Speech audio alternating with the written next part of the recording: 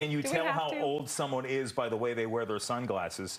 According to one TikTok video, yes, you can. Take a look. I wear them like this. You know, apparently you're not supposed to wear your sunglasses like this. Like, so shoved into your face. Like, you look like the dad that wears a visor that's like...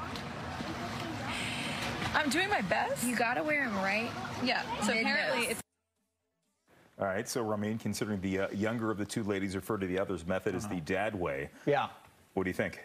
I think that you should wear sunglasses however is comfortable. I mean, what is it? This is Gen Z, who's done a lot of great work in society, is now giving us advice on how to wear sunglasses. Like, they're obsessed with like everyone being able to be themselves, but now with sunglasses they want to have opinions. But yeah, that is a pretty hot No, I look, like shove them up here. Like, this is how I wear it. So they say this is not the right way? But it looked cute on you the other way. Like down here? Yeah, they want to see a lot of eyebrow, I guess. Oh, okay, I get it. Okay, if my eyebrows look good, I want to show them off. They look That makes sense. There's a difference between function and fashion, and if you want to block the sun. But this is a little uncomfortable. Okay, but it looks good. I feel like it would close my nasal passages. To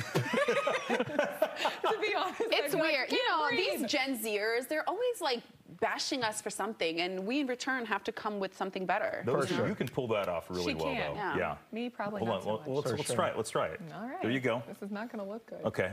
So I'm supposed to... Okay, so let's do... No, not all the way down there. Push them up. There we go. Right here? It looks really good. Yeah, you look like a Bitmoji where we added sunglasses to your face. Right? I don't think this is a look for me. Your turn. So great. Oh, yeah. You look like a rich housewife, you know, that probably is getting a divorce from her rich husband, and like she's getting half. This looks you guys like show a little more eyebrow? I just took over some oil fields.